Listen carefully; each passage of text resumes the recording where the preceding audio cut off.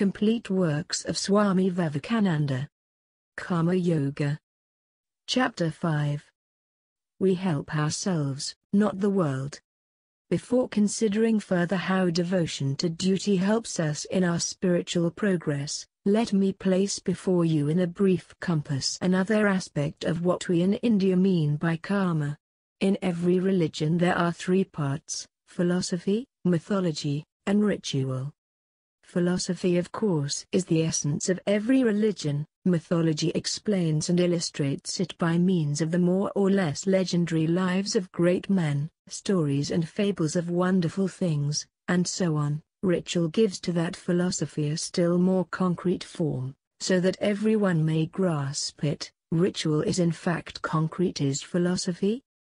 This ritual is karma. It is necessary in every religion, because most of us cannot understand abstract spiritual things until we grow much spiritually. It is easy for men to think that they can understand anything, but when it comes to practical experience, they find that abstract ideas are often very hard to comprehend. Therefore symbols are of great help, and we cannot dispense with the symbolical method of putting things before us. From time immemorial symbols have been used by all kinds of religions. In one sense we cannot think but in symbols. Words themselves are symbols of thought. In another sense everything in the universe may be looked upon as a symbol. The whole universe is a symbol, and God is the essence behind. This kind of symbology is not simply the creation of man. It is not that certain people belonging to a religion sit down together and think out certain symbols, and bring them into existence out of their own minds.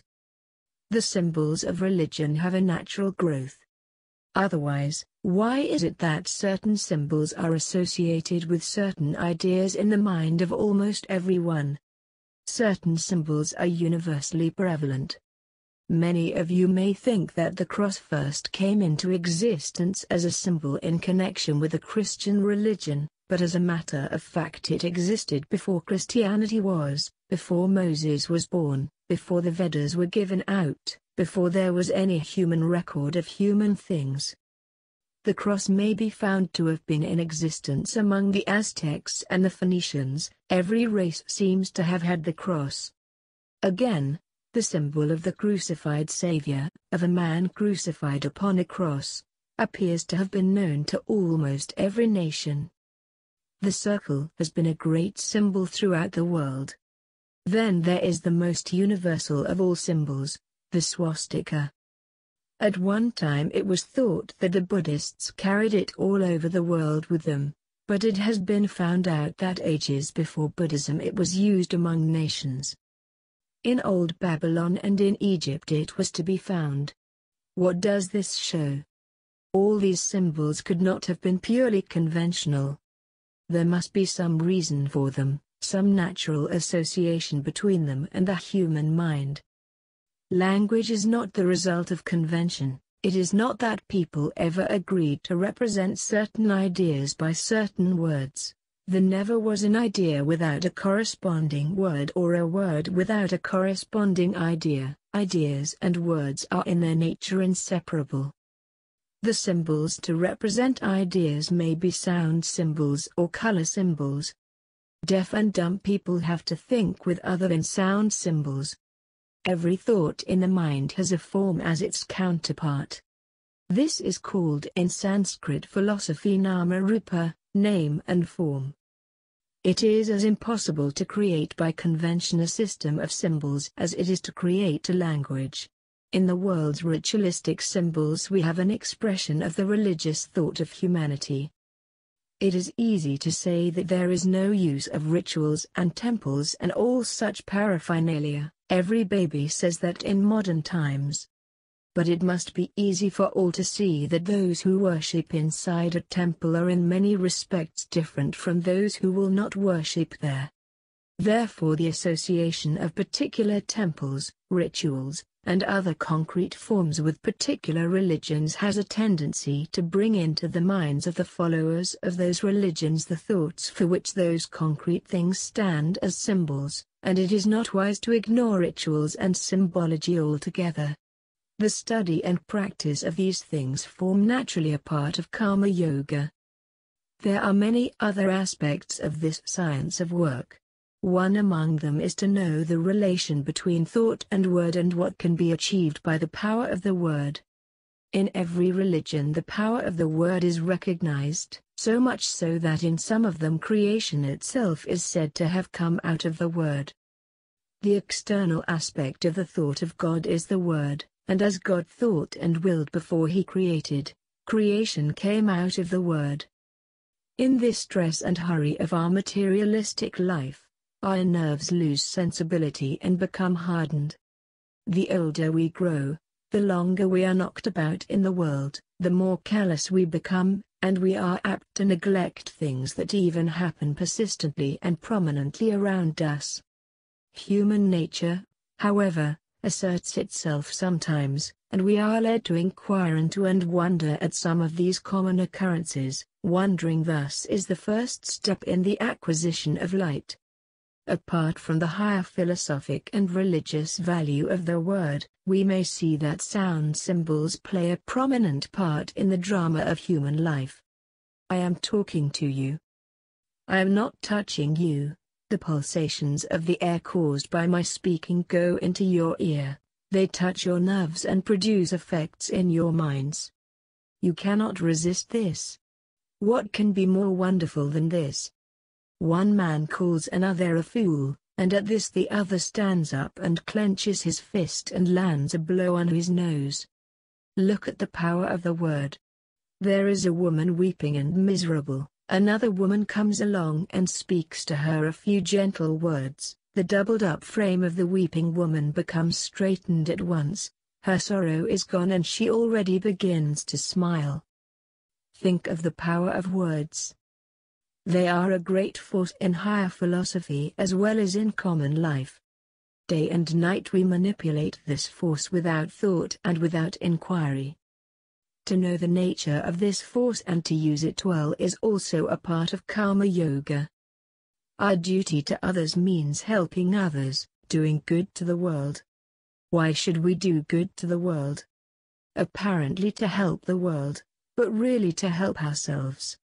We should always try to help the world, that should be the highest motive in us, but if we consider well, we find that the world does not require our help at all. This world was not made that you or I should come and help it. I should come and help it. I once read a sermon in which it was said, all this beautiful world is very good, because it gives us time and opportunity to help others. Apparently, this is a very beautiful sentiment, but is it not a blasphemy to say that the world needs our help? We cannot deny that there is much misery in it. To go out and help others is, therefore, the best thing we can do, although in the long run, we shall find that helping others is only helping ourselves. As a boy I had some white mice. They were kept in a little box in which there were little wheels, and when the mice tried to cross the wheels turned and turned, and the mice never got anywhere. So it is with the world and our helping it. The only help is that we get moral exercise. This world is neither good nor evil, each man manufactures a world for himself. If a blind man begins to think of the world, it is either as soft or hard, or as cold or hot. We are a mass of happiness or misery. We have seen that hundreds of times in our lives. As a rule, the young are optimistic and the old pessimistic. The young have life before them, the old complain their day is gone, hundreds of desires, which they cannot fulfill, struggle in their hearts. Both are foolish nevertheless. Life is good or evil according to the state of mind in which we look at it, it is neither by itself. Fire, by itself, is neither good nor evil. When it keeps us warm we say, how beautiful is fire. When it burns our fingers, we blame it. Still, In itself it is neither good nor bad. According as we use it, it produces in us the feeling of good or bad, so also is this world. It is perfect. By perfection is meant that it is perfectly fitted to meet its ends.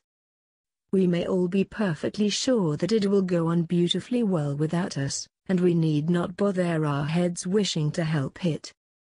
Yet we must do good. The desire to do good is the highest motive power we have, if we know all the time that it is a privilege to help others. Do not stand on a high pedestal and take 5 cents in your hand and say, "Here, my poor man," but be grateful that the poor man is there, so that by making a gift to him you are able to help yourself. It is not the receiver that is blessed, but it is the giver. Be thankful that you are allowed to exercise your power of benevolence and mercy in the world, and thus become pure and perfect.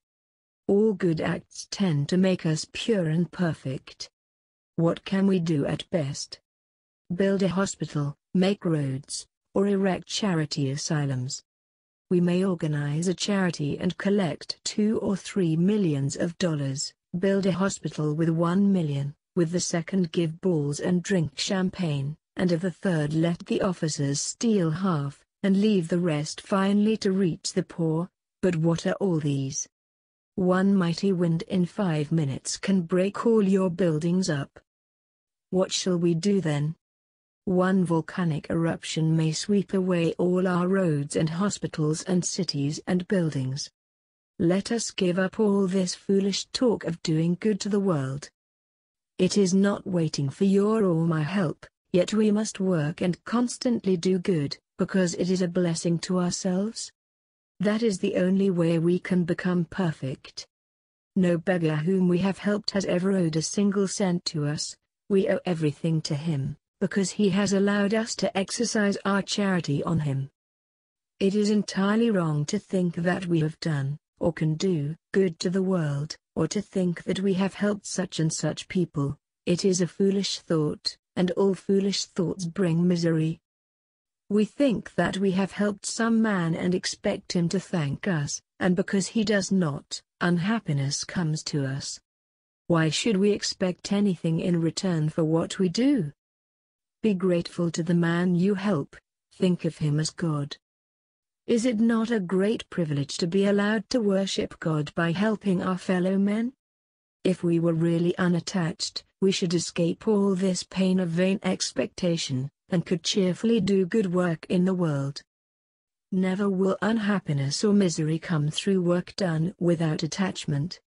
The world will go on with its happiness and misery through eternity. There was a poor man who wanted some money, and somehow he had heard that if he could get hold of a ghost, he might command him to bring money or anything else he liked, so he was very anxious to get hold of a ghost. He went about searching for a man who would give him a ghost, and at last he found a sage with great powers, and besought his help. The sage asked him what he could do with a ghost. "I want a ghost to work for me, teach me how to get hold of one, sir." "I desire it very much," replied the man. But the sage said, "Don't disturb yourself, go home." The next day the man went again to the sage and began to weep and pray, "Give me a ghost, I must have a ghost, sir, to help me." At last the sage was disgusted, and said, "Take this charm, repeat this magic word, and a ghost will come, and whatever you say to him he will do. But beware, they are terrible beings, and must be kept continually busy. If you fail to give him work, he will take your life." The man replied, "That is easy, I can give him work for all his life." Then he went to a forest, and after long repetition of the magic word, a huge ghost appeared before him, and said, "I am a ghost. I have been conquered by your magic, but you must keep me constantly employed. The moment you fail to give me work I will kill you." The man said, "Build me a palace," and the ghost said, "It is done, the palace is built." "Bring me money," said the man. "Here is your money," said the ghost. "Cut this forest down, and build a city in its place." "That is done," said the ghost. "Anything more?" Now the man began to be frightened and thought he could give him nothing more to do. He did everything in a trice. The ghost said, "Give me something to do or I will eat you up." The poor man could find no further occupation for him, and was frightened. So he ran and at last reached the sage, and said, "Oh, sir, protect my life." The sage asked him what the matter was, and the man replied, "I have nothing to give the ghost to do. Everything I tell him to do he does in a moment, and he threatens to eat me up if I do not give him work." Just then the ghost arrived, saying, "I'll eat you up," and he would have swallowed the man. The man began to shake, and begged the sage to save his life. The sage said, "I will find you a way out. Look at that dog with a curly tail. Draw your sword quickly and cut the tail off and give it to the ghost to straighten out." The man cut off the dog's tail and gave it to the ghost, saying, "Straighten that out for me." The ghost took it and slowly and carefully straightened it out, but as soon as he let it go, it instantly curled up again. Once more he laboriously straightened it out, only to find it again curled up as soon as he attempted to let go of it. Again he patiently straightened it out, but as soon as he let it go, it curled up again. So he went on for days and days, until he was exhausted and said, "I was never in such trouble before in my life. I am an old veteran ghost, but never before was I in such trouble. I will make a compromise with you," he said to the man. "You let me off and I will let you keep all I have given you and will promise not to harm you." The man was much pleased, and accepted the offer gladly. This world is like a dog's curly tail, and people have been striving to straighten it out for hundreds of years, but when they let it go, it has curled up again. How could it be otherwise? One must first know how to work without attachment, then one will not be a fanatic. When we know that this world is like a dog's curly tail and will never get straightened, we shall not become fanatics. If there were no fanaticism in the world, it would make much more progress than it does now. It is a mistake to think that fanaticism can make for the progress of mankind. On the contrary, it is a retarding element creating hatred and anger, and causing people to fight each other, and making them unsympathetic. We think that whatever we do or possess is the best in the world, and what we do not do or possess is of no value. So, always remember the instance of the curly tail of the dog whenever you have a tendency to become a fanatic. You need not worry or make yourself sleepless about the world. It will go on without you. When you have avoided fanaticism, then alone will you work well. It is the level-headed man, the calm man, of good judgment and cool nerves, of great sympathy and love, who does good work and so does good to himself. The fanatic is foolish and has no sympathy. He can never straighten the world, nor himself become pure and perfect. To recapitulate the chief points in today's lecture, first, we have to bear in mind that we are all debtors to the world and the world does not owe us anything. It is a great privilege for all of us to be allowed to do anything for the world. In helping the world we really help ourselves. The second point is that there is a God in this universe. It is not true that this universe is drifting and stands in need of help from you and me. God is ever present therein. He is undying and eternally active and infinitely watchful. When the whole universe sleeps, he sleeps not, he is working incessantly. All the changes and manifestations of the world are his. Thirdly, we ought not to hate anyone. This world will always continue to be a mixture of good and evil. Our duty is to sympathize with the weak and to love even the wrongdoer. The world's is a grand moral gymnasium wherein we have all to take exercise so as to become stronger and stronger spiritually. Fourthly, we ought not to be fanatics of any kind, because fanaticism is opposed to love. You hear fanatics glibly saying, "I do not hate the sinner.